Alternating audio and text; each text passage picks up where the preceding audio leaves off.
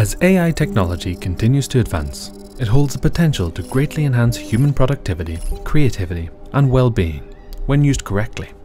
One of AI's strongest assets is its ability to handle vast amounts of data, and so the opportunities for its use within the health sector are enormous. We noticed even there are many AI projects in healthcare, only a few of them have been adopted in healthcare settings. It means there are some obstacles on this path. The scientists investigated those obstacles and identified the actions to be taken to facilitate the transition of AI from research to clinical practice. They summarized the findings and defined a 3-step framework for AI implementation. All the steps are interconnected through their components. They work like a mechanism with many gears working together.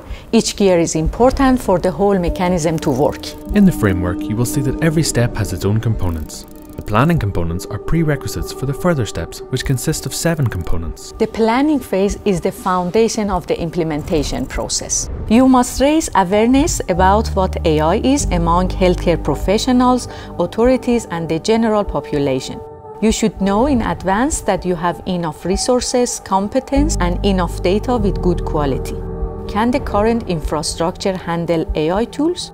Who is responsible for the regulations and how are they interpreted? Is private data preserved well enough?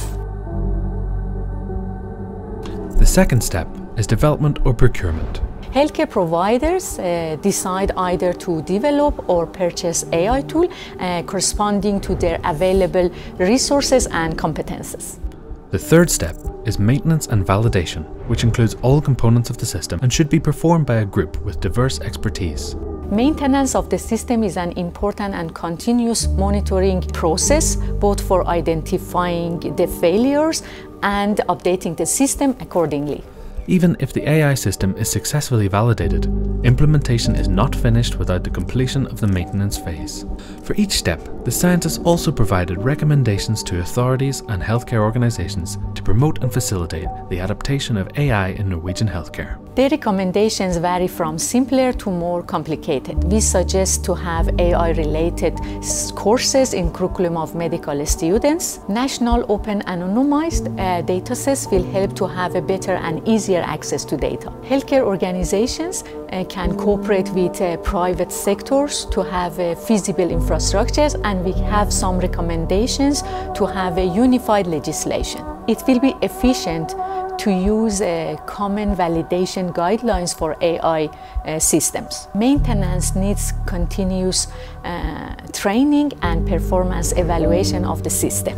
For organizations who want to learn more, the framework and the recommendations are free for all and available at the Norwegian Centre for e-Health Research.